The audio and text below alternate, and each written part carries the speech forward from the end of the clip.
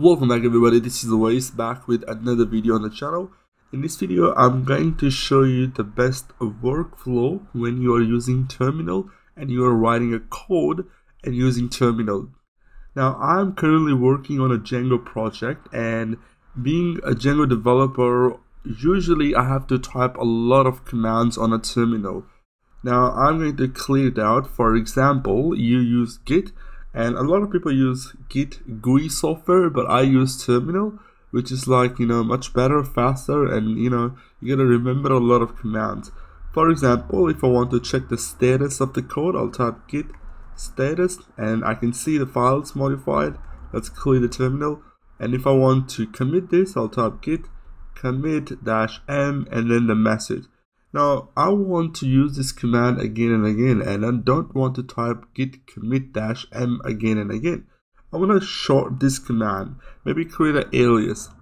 Now for that we can use a bash script, and that's what we're gonna learn in this video. Now in terms of Django commands, for example, if I want to run a server, I'll have to type python manage runserver, and this is going to run the server on port 8000. I'm going to press Ctrl+C to stop it. Now if I want to use the same command, but I don't want to type python manage.py runserver, I'll type pmr and press enter, and it does the same thing. Now another command in Django that I use a lot, which is python manage migrate, and you can see it migrated all of these tables. So if I want to short this, I'll have to type pmm. This is my custom shortcuts that I've already set. It's up to you. You want to type pmmm, whatever the alias that you want to create. Now you could create alias. For example, you want to run any Python command which basically let you write a shortcut. You can create an alias in the terminal session. So you type alias command, and then you type that python is equal to python 3. Now whenever you type python, it's going to call python 3. Now if I close this terminal, this shortcut, this alias is gonna go, and I would not be able to use that alias.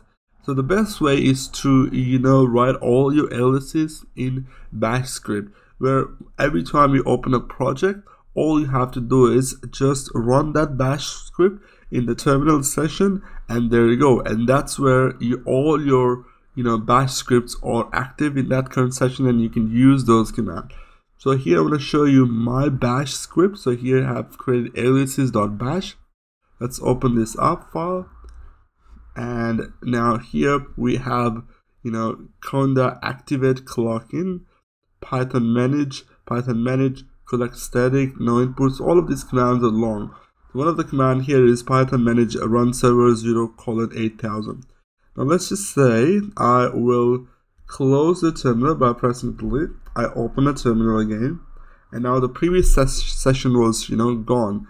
Now if I type pmr, so you see the alias is pmr, and if I type pmr and press return, and it says pmr is not found. So what I have to do is, when I open a terminal, obviously when you're going to open a project in VS Code or any other software, you're going to open a terminal first time. All you have to do is just alias.bash. Just run this script, press return, and all of these aliases and also the git config commands are automatically available in this session now. So I'm going to clear this out, and I'm going to type pmr, and now you can see it's running the server. If I want to log, then you have to type this command log --graph --decorate, or maybe you want to add another flag which is one line.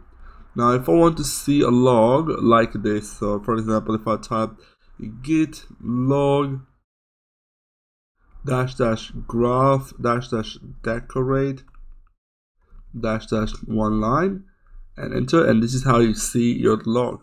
Now I don't want to write this long command again and again, so to do an alias locally, I have written this script which helps me to just type lgd.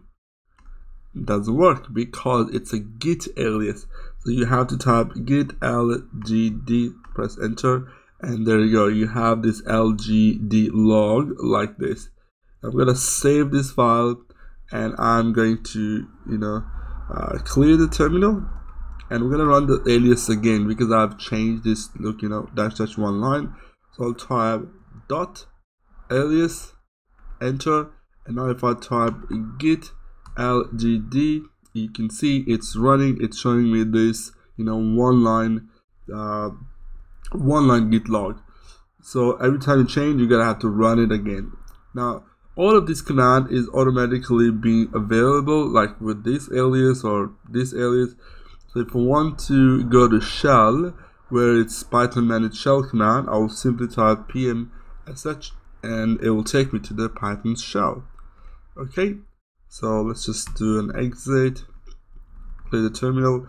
Now you can see that when you use a lot of git commands or any other terminal commands in the code project or in the project, I would highly recommend, don't waste your time writing these long commands. Instead of that, create a bash script, write your commands once, and then activate that bash script in the current session of your terminal, which is going to save you a lot of time. Okay, I hope you like this trick, and this has been great for me. I've saved a lot of time remembering these commands, and yeah, you can do that as well. Alright, thank you so much. Please subscribe and like the video, and I will be creating more videos now on terminal and or about the bash scripting. Alright, talk to you guys later.